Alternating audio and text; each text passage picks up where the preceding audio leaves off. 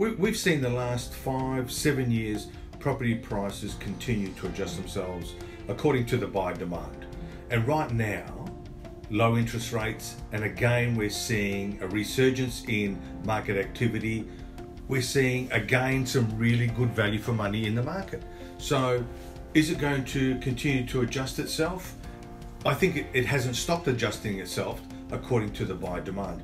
Again, a really good time to get into the market if you're looking for a property.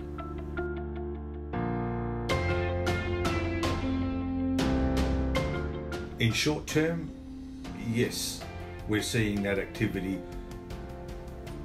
across the first home buyer market. We're seeing land that's been sitting there for quite a number of months all of a sudden have been snapped up by first home buyers.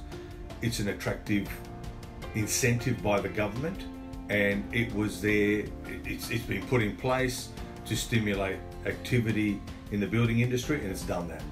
How long will it last? I don't know how long it will last, but there's certainly some very attractive incentives.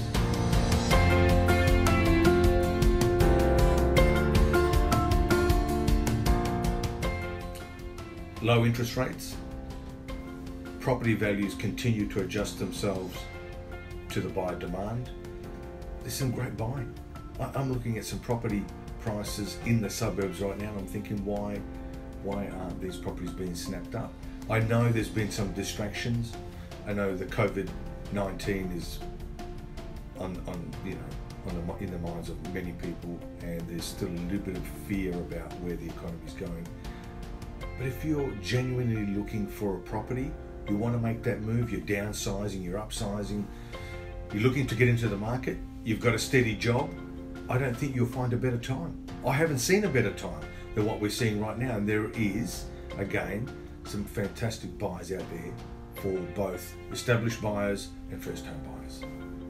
Right now, we've got developers coming back into the market. We haven't seen developers actively in the market for a number of years. Developers are coming back in.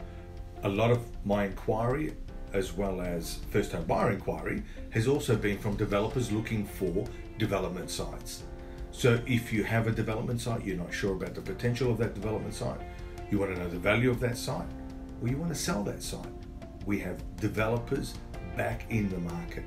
And certainly I'm happy to do appraisals and feasibility studies on some of those development sites if you're not sure of the full potential.